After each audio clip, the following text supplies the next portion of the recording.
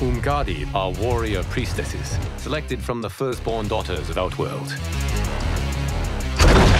From infancy, they are trained to defend the royal family. I will prevail, Earthrealmer. This fight is more important to me than you can ever know.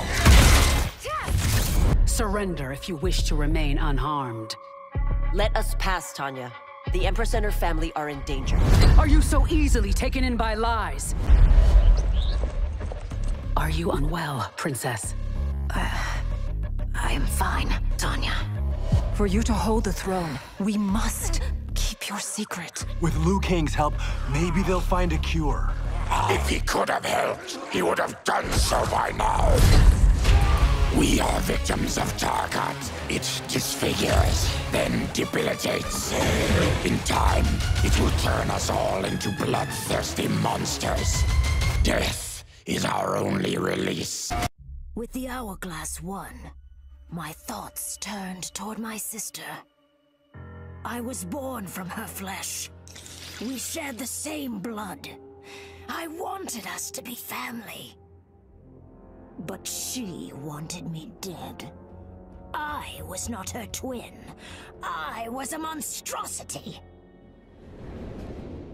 How horrified she would be to know that I've used Kronika's power to take her place.